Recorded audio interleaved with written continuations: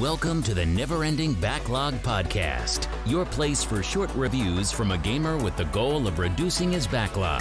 From adventures to sandboxes, join our host as we walk through a collection of unplayed treasures. Now, let's take a look at the featured game of this episode of the Never Ending Backlog.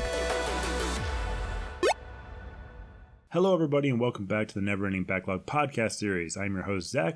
And happy Thanksgiving if you are celebrating it. If you're not celebrating Thanksgiving, I hope you still have a great day, and I hope you have something that you're thankful for this crazy year. You know, we've had a lot of great achievements this year. We obviously launched this podcast. This week will actually be our 50th episode, tomorrow, actually. Got some great games throughout the year. Played some new games, learned a lot. Spoke with some great developers. Got some really cool stuff coming up in the pipeline. Got a lot of interviews coming up with more developers, some more free giveaways. Got some stuff from Sideshow Collectibles. So if you follow me on Instagram, I definitely recommend checking that out. You'll see all the cool stuff we've picked up. I also do on Instagram because I was having a hard time figuring out, I don't want to just share episodes on there because I share it on Twitter, Facebook, and LinkedIn, and my website. I don't really need to share it on there as well. So what I do is I actually take pictures of my big box PC games. So a lot of vintage stuff. So a lot of Star Wars stuff. You know, like X-Wing and X-Wing versus TIE Fighter and Indiana Jones, because I have a large collection of these games, and a lot of them are new in the box. And a lot of them also have a lot of cool freebies and items they come with. I don't know if you're aware of this, but Diablo and StarCraft in the past, they would include notebooks and a lot of flyers and a lot of freebies and a lot of pens and all this random stuff. And it's just super cool that they did that. And that was a big memory I had with those type of things is, yes, you knew you were going to get a CD or a diskette that actually had the game on it, but you never knew what else they were going to put in there. And a lot of game developers would go the extra mile and put some swag in there, which I thought was really cool. Also, I'm thankful for the autumn sale on Steam. I got to play some new games. I definitely picked up a few new ones, so maybe next week will be Steam autumn sale review. I picked up a lot of cheap games because they're just as good as the expensive games, and this podcast has proved that. A lot of indie games are just as good, if not better, than some of these AAA titles. But obviously, this week is still Halo Week, and today we're reviewing Halo 3 ODST in the Master Chief Collection. So I do remember playing ODST and playing it with a friend on the Xbox 360. I know it's more of an expanded Halo universe game, however, the voiceover cast is phenomenal. So I had fun recognizing the voices as they made their in-game appearances, especially since I was a big fan of the show that most of them appeared on, and we'll touch on that soon enough in this review. But in the meantime, let's jump into the initial review. So what is it? According to Steam, Halo 3 ODST comes to the PC as the next installment in Halo the Master Chief Collection, now optimized for PC. Experience the events preceding Halo 3 through the eyes of Orbital Drop Shock Troopers, ODST, as they return to familiar ground and attempt to uncover the motivations behind the Covenant's invasion of New Mombasa.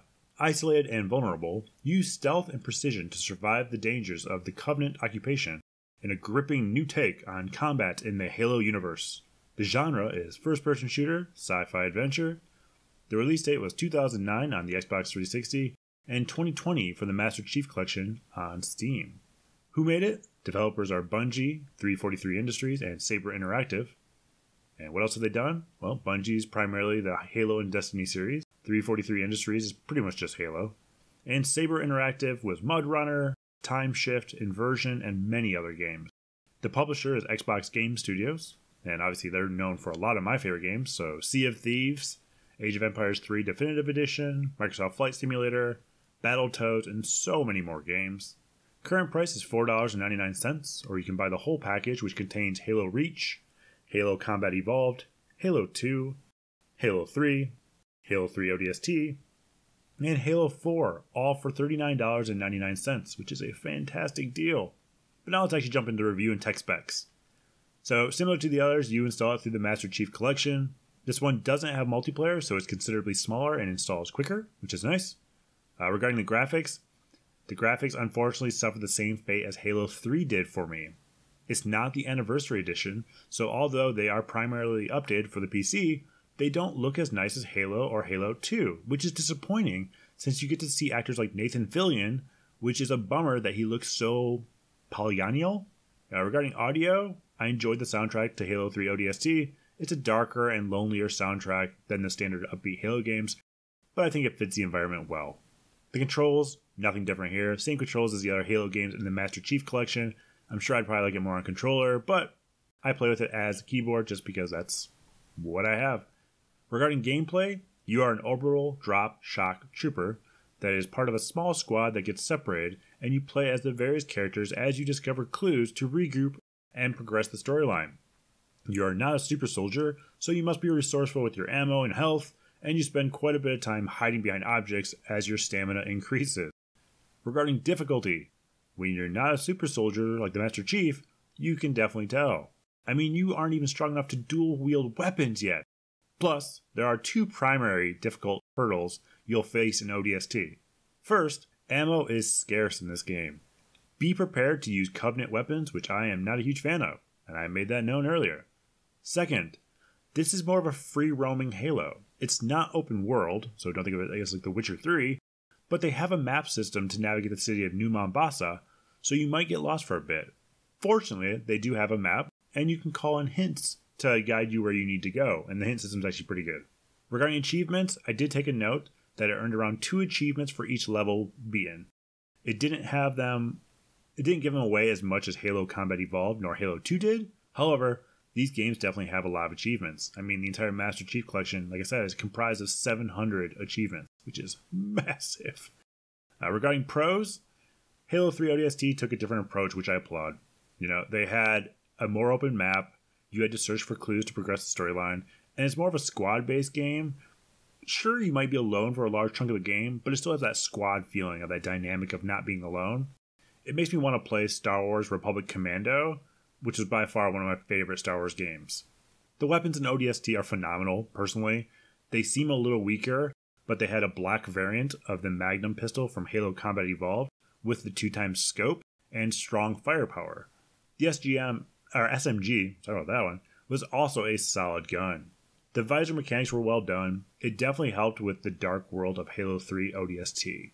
Regarding con, the initial tutorial for aiming is nice, where you shoot the little bombs off your drop pod and you jump out. I think that's nice, rather than look at the top light, look at the bottom light. I'm not a fan of those type of tutorials. However, so I thought, okay, that tutorial's fine. However, the tutorial for the map in your visor seemed extremely sluggish. And I wasn't sure if it was glitching, but oftentimes during the tutorial, it would lag quite a bit and have me do the same thing over. Like, drop a waypoint. Drop a waypoint. Why aren't you dropping a waypoint? Continue the waypoint. It's like, I did all these things. So it's a little frustrating there.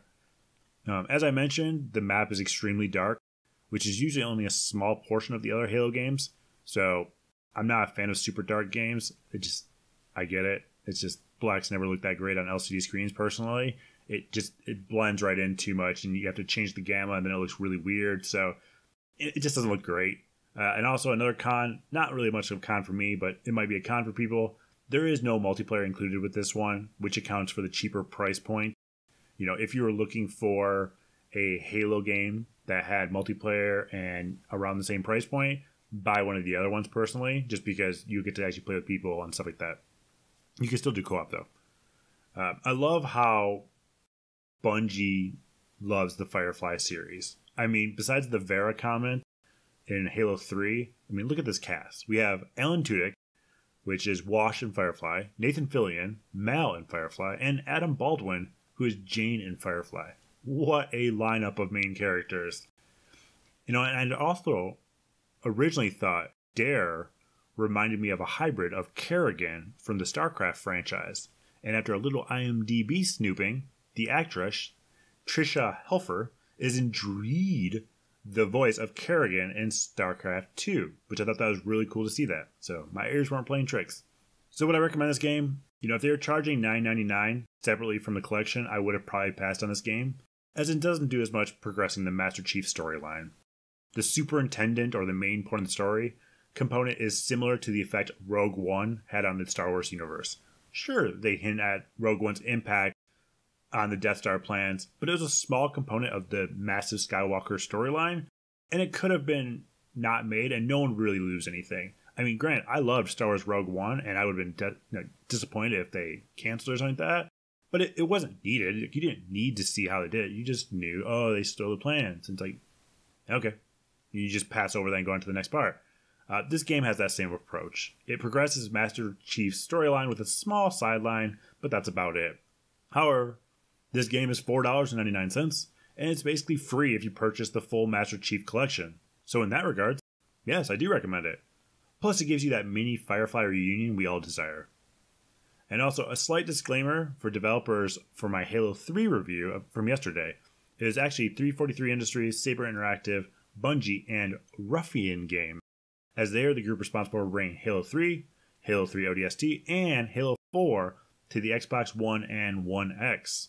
So, there you go. That's my review of Halo 3 ODST. We are wrapping out Halo Week tomorrow with Halo 4, which I've never played and I'm extremely excited for. So, happy Thanksgiving, everybody. Have a great day. Be safe, and we'll see you soon.